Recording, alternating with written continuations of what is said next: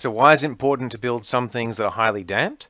Well, it's not always true that you want things to oscillate. In the 1940s, on a particular windy day, there was a suspension bridge at Tacoma Narrows that was really, unfortunately, driven rather hard by the wind.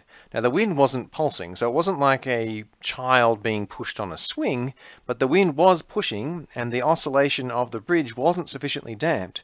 What that meant was that the oscillations just kept on getting bigger and bigger as they were being pushed by the wind.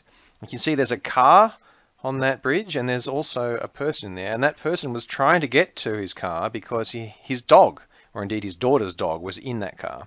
Eventually he had to give up and go away because that bridge did not survive that oscillation, and he only just made it free himself.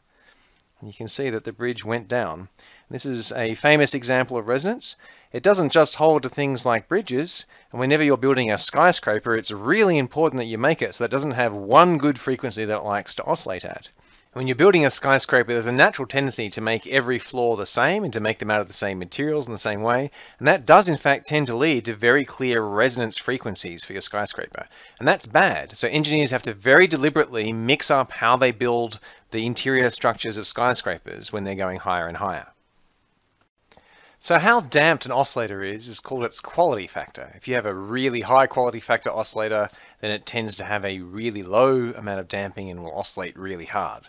Sometimes you want a really high quality factor, sometimes when you're building buildings, you want a very low quality factor, and sometimes you want something in between. If I had a guitar and I made a lovely pure sound, but it wasn't damped to the environment, then you'd never hear it. It wouldn't be emitting very much sound.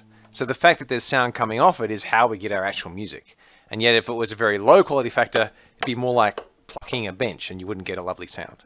And finally, if I place my finger on this fret here, then actually this note here and this string here are basically the same frequency.